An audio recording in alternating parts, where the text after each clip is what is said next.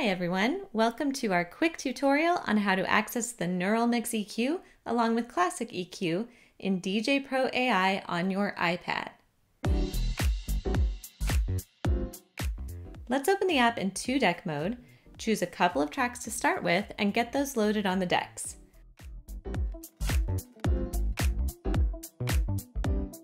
I'm going to use a couple of songs from the featured library source, where you can find over 100 tracks across a range of genres, ready to go for your mix.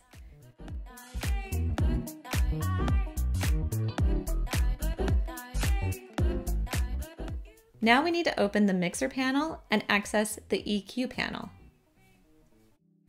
The EQ controls in the mixer section can be switched between 4 different modes: Classic, Isolator, Neural Mix EQ, and Neural Mix Crossfaders. For the purposes of this video, we're only going to look at switching between Classic EQ and Neural Mix EQ. Just a quick note before we move on, you can switch the EQ type to either Classic or Isolator by going to DJ Settings, selecting Mixer, and then selecting the EQ type. Today we're going to keep it on Classic.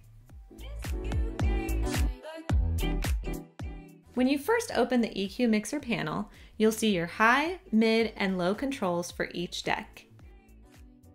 After you switch to Neural Mix EQ in the drop-down menu, you'll see an immediate change to the knobs to vocals, harmonics, and drums controls for each deck.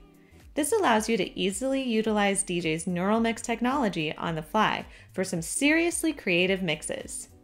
To quickly see which EQ is currently active, you'll see the NM icon or EQ, depending on which mode you're currently using.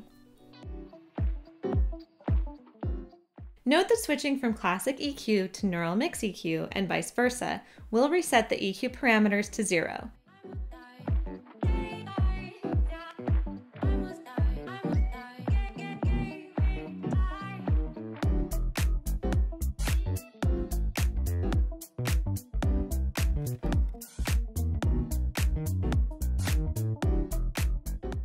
And to quickly reset the knobs in both modes to 0, you can give any of them a quick double tap on the screen.